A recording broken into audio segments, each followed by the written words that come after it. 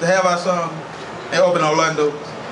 When I just couldn't, we got back, when I just couldn't stand the smell no more. I asked Keisha one time, Keisha, when you go check it, make sure you got his clothes on. She said, yeah, she took right off. And went and done it. But nothing said. But we got all these strong men, hood men. That ain't it. But you don't want to do nothing. You want to sit behind the line and talk. Wow. But these women is stepping up, guys. You got to step up. Thank you. There it is. Very well said.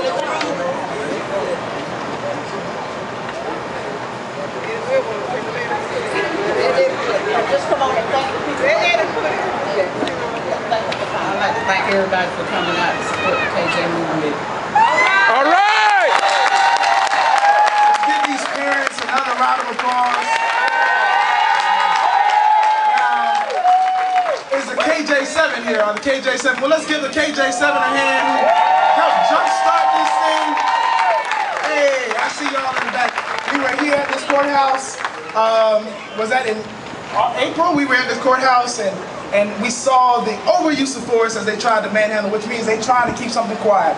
But this family has been undergirded by a large extended family. So with all the Toolies and Johnsons, will we make some noise for the entire extended family that has undergirded and protected this family? Give yourselves a hand.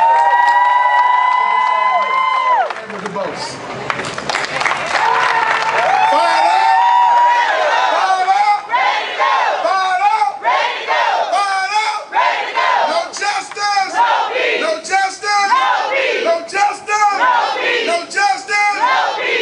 Say it like you mean it. You've got to let this city know that you are on fire for justice for KJ. No justice? No peace. No justice? No peace. No justice? No peace.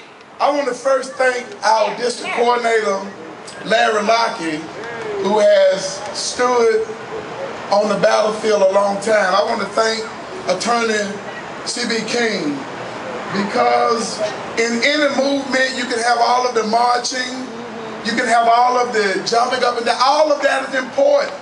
But if there's no attorney willing to put everything on the line for justice, oftentimes we don't get nowhere. Give it up for this man again.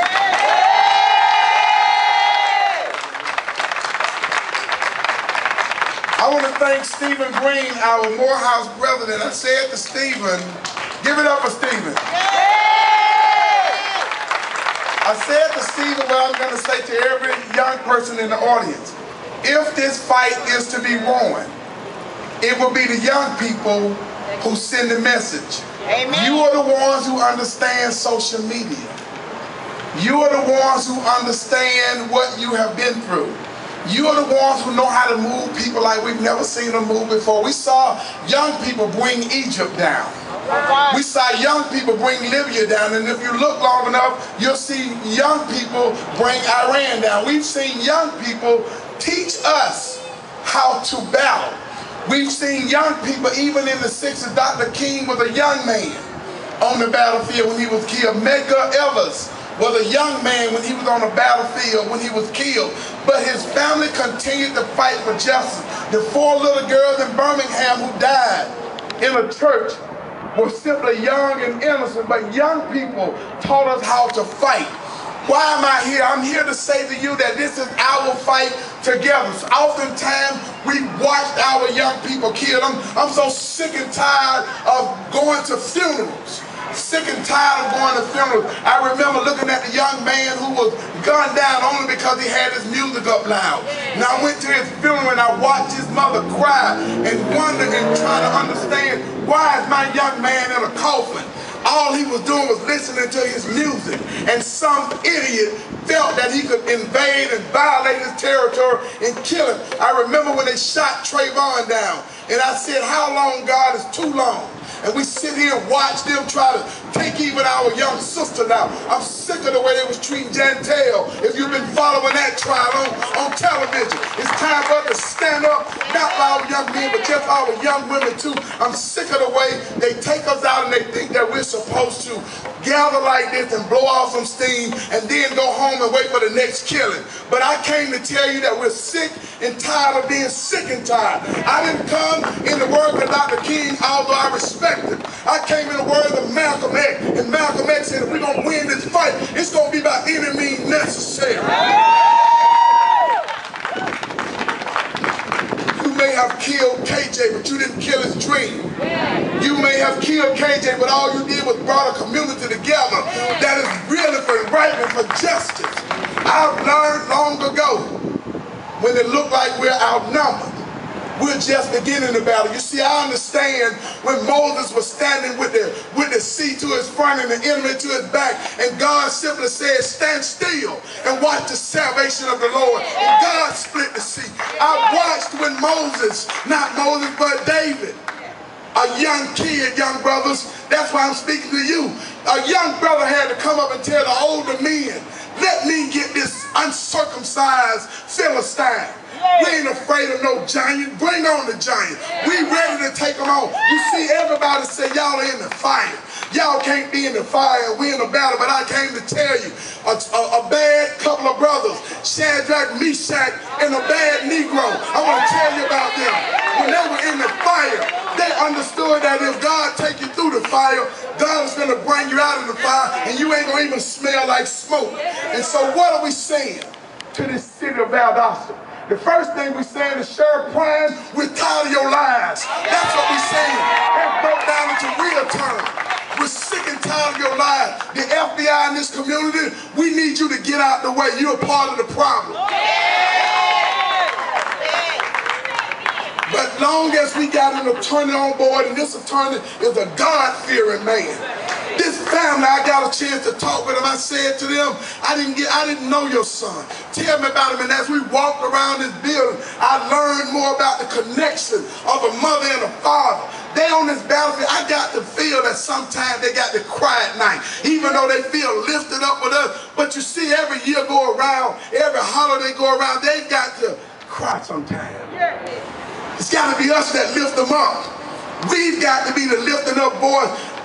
My concern is that we don't allow this movement to become like other movements, and after we talk and speak and march and we go home and wait for another killing, then we go home, we're going to have another Kenneth Walker, y'all. He's dead now, and his wife is working 3 jobs. If we go home, we're going to have another, what's the brother name that was killed at the death penalty? Troy in the days, I can't forget his name. His nephew is out here with us right now. He understands the fight. Come up forward, little young man. Give it up for Dejan. He's still on the battlefield. We can't give up in this fight. We have to. I stand with the NAACP. I stand behind Attorney King, not in front of him. I stand with the other organizations like Marcus Coleman and National Action Network, SCLC, on the battlefield. I stand with all of the organizations who stand together, because guess what? It don't matter what banner you fly under. If God ain't in it, it's not going to succeed. And so we've got to be together on one accord when we win this fight. Watch this. At a certain point, an attorney can only go so far for free. I paused there because I want you to hear this. At a certain point, an attorney can only go so far for free.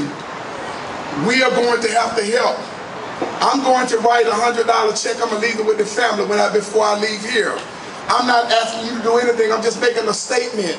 At a certain point, a family can only go so far, and then they need us. Sometimes you can't give, and what you're doing right now is your best, and your best is all God offers. Sometimes when you can't give and you can march, God honor that. When we walked around, some people were saying, whoa, God, it looks 4 times. Even I caught myself saying, how many more times?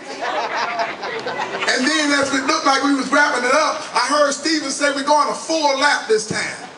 And so I started sweating on the inside. But then I remembered that when they marched around Jericho, and I understood what happened when they marched around Jericho. It was on the 7th time when God gave them their strength. And if you know the story, God got them around on the 7th time, and they screamed. As a matter of fact, let me check your pulse. No justice!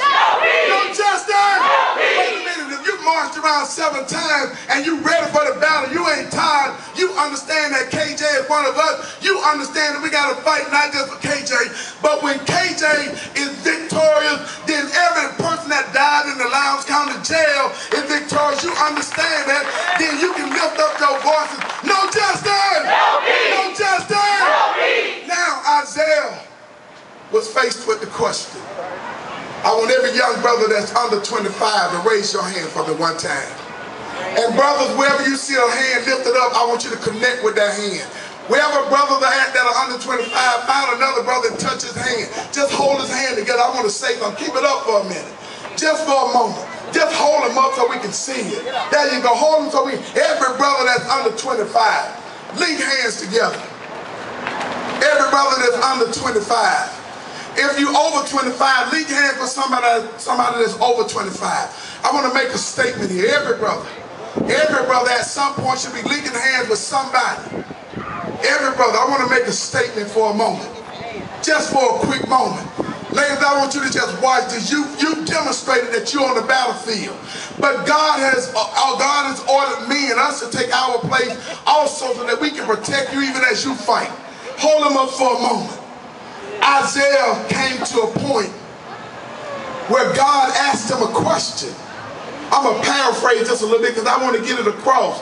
God asked him, who's going to go for us? Who can I send? And Isaiah said, send me. Isaiah said, send me. If young brothers, if you're a send me kind of brother with your hands in the air, let me hear you. No justice! No justice! No justice! If you plan to stand on this battlefield to the end, brothers, all brothers, let me hear you. No justice! No justice! Now listen to this. Isaiah, but David said, the Lord is my light and my salvation. Of whom shall I fear? The Lord is the strength of my life. Of whom shall I be afraid? If you're not afraid, brothers, let me hear you. No justice! No justice! Let me hear everybody say this. You can put your hands down, brothers. Ladies, I need to hear you too now. It's just like this. All of us represent KJ. If you feel that way, let me hear you when I say I am. I want to hear you say KJ. I am! KJ! I am! Step down, some people are wondering how we're going to win this battle. Some of you always recite the 23rd Psalm and you go all the way down the line. But I'm here to tell you, if you just simply stop at the Lord is my shepherd, I shall not want. You don't have to read the rest. God is with us. God got everything that we need. Brother Ryan, I want to say it to you, brother. We got a lot of love for you. Yes, sir. Because when I look at the internet, I see you sitting with some Walmart dogs, brother. I know something is wrong with Walmart. And so I stopped shopping for a moment until I hear from you. When I see in the community, KJ YouTube, I understand that no matter what they're trying to say on the other side, I understand the true story of KJ, an athlete, a young promising man, and how dare the sheriff and the G.B.R. in the FBI and all of these other folks try to create a smoke screen. We ain't gonna fall for your accident theory. Who do you think we are? We're not falling for no accident theory. We're not falling for all of that nonsense. Who do you think we are? Simply put, we want you in this community. If you are responsible for the death of KJ, you either come willingly or we're gonna find you. We're going to find you as a people. You say, how you going to find us if you ain't got no weapons in your hand? Because the God we serve is above all weapons. We're going to find you. We'll find you. That's how we're going to do it.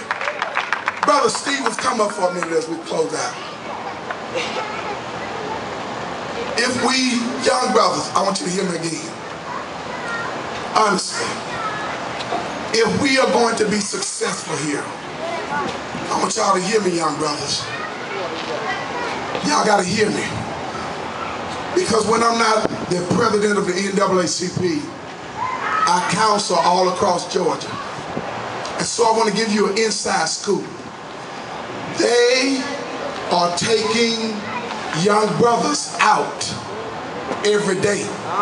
And so when I come to a rally and I can see a young brother like here, and you all in the audience, I know that those young brothers in the youth detention system who are waiting to go to prison because that's the game they playing, I know that we can win this. The enemy is using the courtroom with the judges. They're using the streets with the sheriff's department. You don't believe me? Everybody out here knows somebody in prison now. Young ladies, they even using health. You don't believe me? Georgia is number 4 in HIV. What I'm saying to us is, we are always the smaller in number, but we are always the strongest when we are united. And my message has always been, if they can't find an enemy on the inside of us, they can't defeat us. If they cannot cause you to talk about me, or me to talk about you, if we can't find some Uncle Tom to go out there and try to shoot KJ down, we are victorious. Every time you hear somebody talking negative about KJ, you tell them to get away from me with that nonsense. We don't want you around. Get away from me with that nonsense. I don't want to die into no accident theory. If you can't believe it, go home. If you can't help me, don't hurt me. Justice! No justice! No justice! What do we want? Justice! When do we want it? Now! What do we want? Justice! When do we want it? Now! And before we close with a special performance, we want to allow Mr. Rhines and Mr. Rush to say a few words before we have our special performance, and then there has been some delicious barbecue and